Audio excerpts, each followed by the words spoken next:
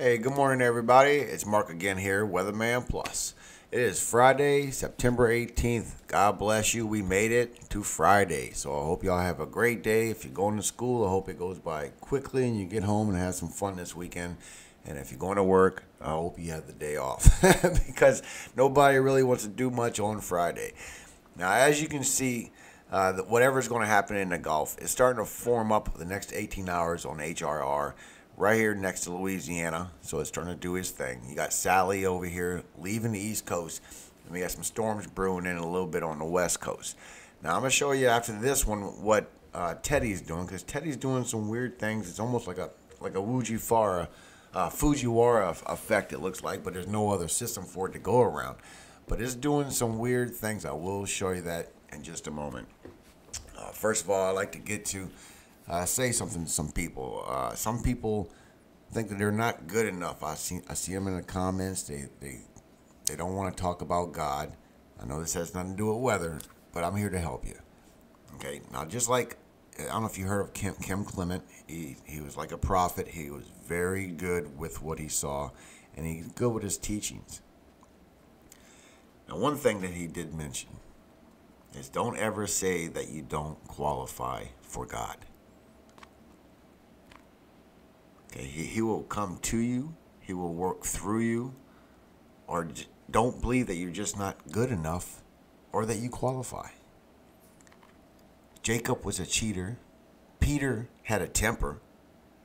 David had an affair. Noah got drunk. Joanna ran from God. Paul was a murderer. Gideon had an inferiority complex. Miriam was a gossiper. Martha was a warrior. Thomas was a doubter. Sarah was impatient. Zacchaeus was short. Abraham was old. And Lazarus was dead. And God still used them. So please, you do qualify. Talk to your Father. Talk to your God. Fix yourselves, guys.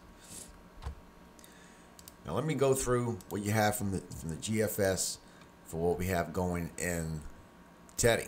Because Teddy is really starting to be something that's starting to loop around. Nobody really knows what he wants to do. And I already loaded this once, so it should load up pretty quickly. Now here you go, you got your Teddy. As Teddy comes around, you're going to see him swing really fast back around, almost into the Gulf of Maine up there. And while you watch this, I want to read to you my continuous mornings that I do. Yesterday we left off on Genesis 6. So now it's time for Genesis 7. Now right here when Teddy meets this wind, he swings around really fast. I mean, he picks up a lot of speed. You see how slow he's going. You watch him, he's going to pick up speed. And he's going to dip around like he's trying to go in the Gulf of Maine. Well, there he goes. Just gets suddenly quick. I mean, that is fast. And then he's like, maybe not. And then he heads north. So we got to watch that. That is something tricky. And then you can see down here, if you watch, you'll see what's going to be Wilfred form right down here in the Gulf. You can also watch the wind speeds of that.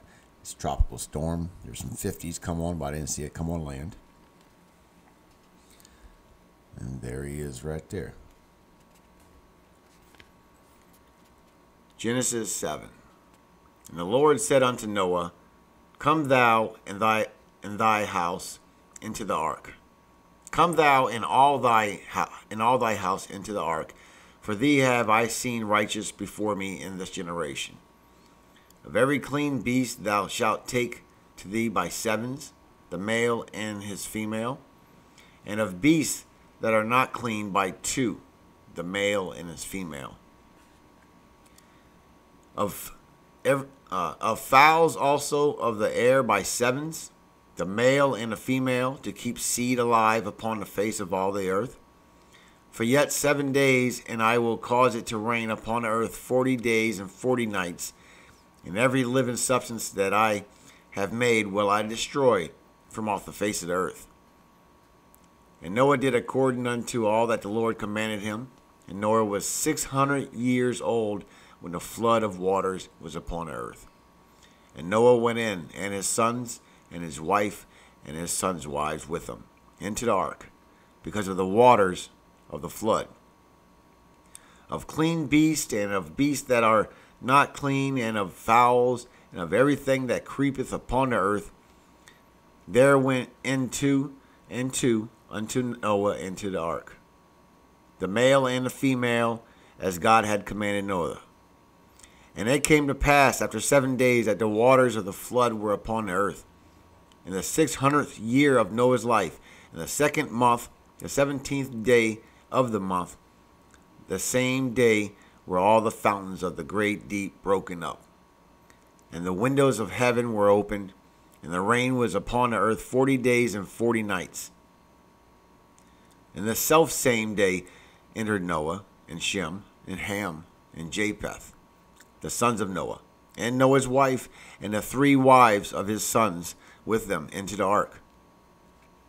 They and every beast after his kind, and all the cattle after their kind, and every creeping thing that creepeth upon the earth after his kind, and every fowl after his kind, and every bird of every sort.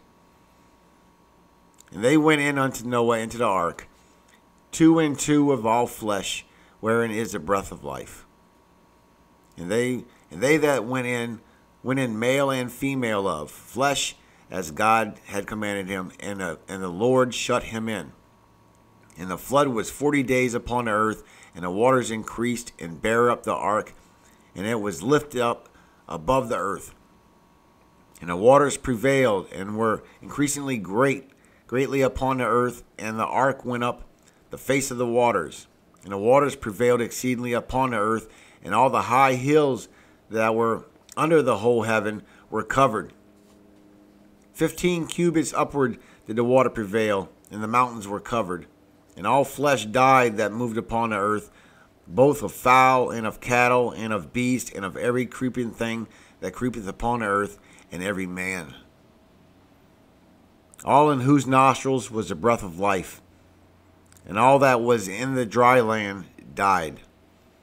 And every living substance was destroyed, which was upon the face of the ground, both man and cattle, and the creeping things, and the fowls of the heaven, and they were destroyed from the earth, and Noah only remained alive, and they that were with him in the ark.